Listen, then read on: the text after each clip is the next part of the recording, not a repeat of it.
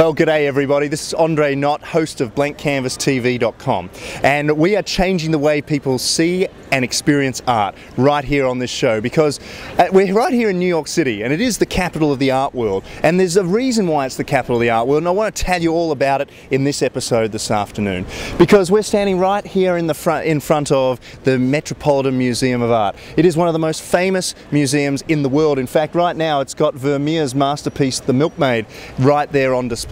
It's a magnificent museum. It's got an incredible impressionist collection as well. But right here on BlankCanvasTV.com, we're here to teach and give you a bit of more of an understanding about the art world, and just talk a little bit about the history of the art world as well. But let's talk about and focus on today why in fact America is the capital of the art world. A lot of the big auction sales happen here in New York City at Christie's and Sotheby's auction house. Phillips is another one.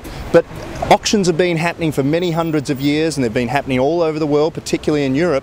Why has New York City in fact become the capital of the art world? A lot of people, when they talk about or think about the capital of the art world, they think about Paris, they think about Rome, these very, very traditional centres of the art world. Well, that has not been true for a long time, in fact since the Second World War, and it is in fact because of the Second World War that that is the case. But you cast your mind back to the Renaissance, back to the time of Michelangelo, Leonardo da Vinci, Raphael, all these big masters of the Renaissance, and focus back at that time and why that was then the capital of the art world. That was because the popes essentially were in charge, and they all the money of the Christian church had all the money to be able to spend on these big masterpieces. Also the Medicis, it was also the capital of the Renaissance. Move your mind forward into the Baroque, and it was in fact the Netherlands, in fact Holland, and the Dutch masters were dominating the art world, and the Dutch Guild was dominating the state of play over there in Europe. But then you cast your mind forward a little bit further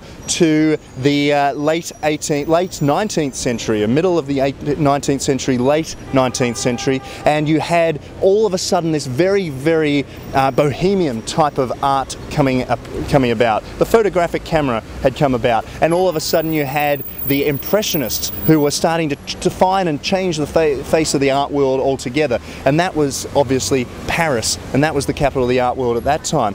But you move your mind forward into the 1915, 1920 or thereabouts. All of a sudden Europe had been ravaged with war. In fact, a lot of the main masters of that time, from Russia, from eastern parts of Eastern Europe, as Europe was a battlefield, you already had this kind of treading essentially of the European art community, and a lot of the artists were seeking refuge in other parts of the world. Well, where was the easiest place to go apart from Europe at that time? It was the United States. So you had this kind of movement of art across to the United States in the 20s. The Museum of Modern Art in New York City and 53rd Street, down the road from us here, actually sprung up as the first modern art museum in the world. And then you had the Guggenheim and the Guggenheim family actually right up the road from us right here, actually doing a lot of work with Kandinsky and a lot of the modern masters of the modern movement.